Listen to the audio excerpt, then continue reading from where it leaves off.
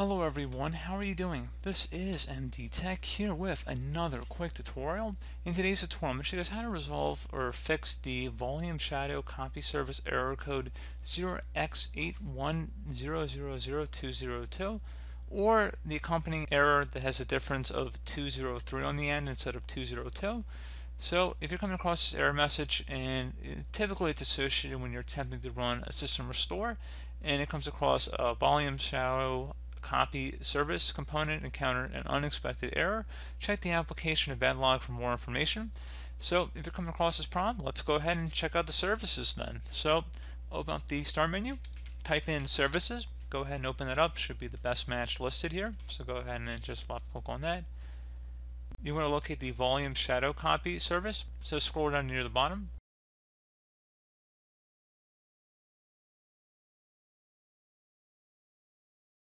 And double click on it. You want to set startup type to manual, and if service status is stopped, you want to go ahead and select start. Select the recovery tab here. And make sure your settings are exactly how they appear on my end here, so take no action for the first three, and then reset fail count after 0 days. Make sure enable actions for stop and errors are not checkmarked here. So again, just make sure it appears how you see it on my screen. If you're still having a problem, select apply and OK.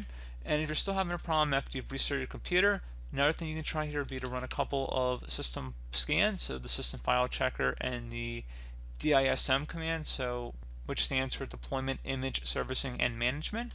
So I'm just going to have them in the description of the video. Just copy one at a time here. In order to run these commands, we're going to go open up the start menu, type in CMD. Best result should come back with command prompt. Go ahead and right click on that and select run as administrator. If you receive a user account control prompt, go ahead and select yes. Like I said, there's going to be two commands in the description of the video. The first one's going to be the system file checker utility. So just copy that from the description of my video and then go up to the top bar of the command prompt here. Right click on it, select edit, and then select paste to paste it in. This will take a couple minutes to scan, so please be patient, and then we'll move on to the second command.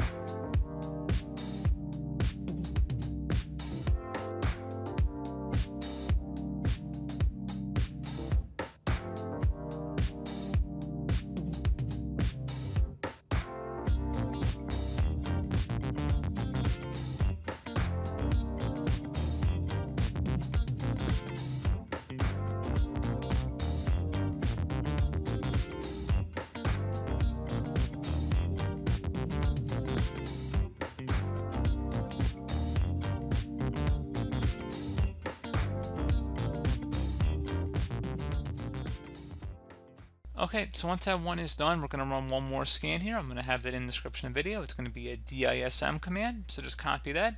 Go to the top bar of the command prompt here, right click on it, select edit, and then select paste to paste it in. Let it run here. We'll take a couple minutes to run, so please be patient.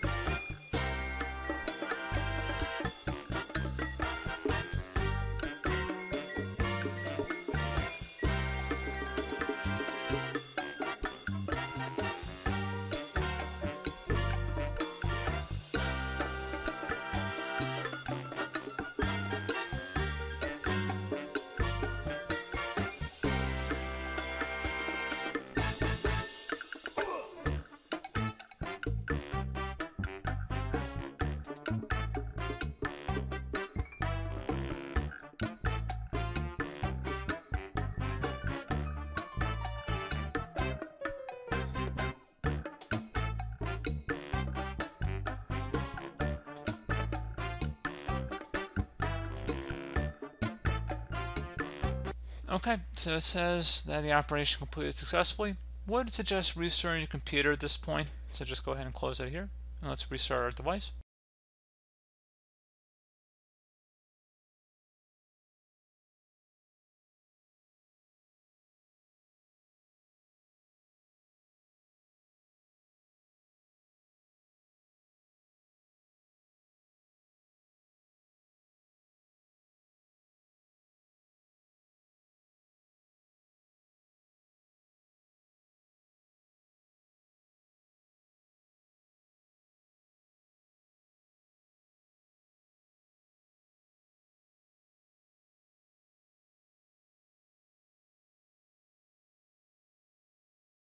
Okay, so there you go guys. Once your system has restarted, you should be good to go. And that should hopefully be about it. Do hope that I was able to help you out, and I do look forward to catching you all in the next tutorial. Goodbye.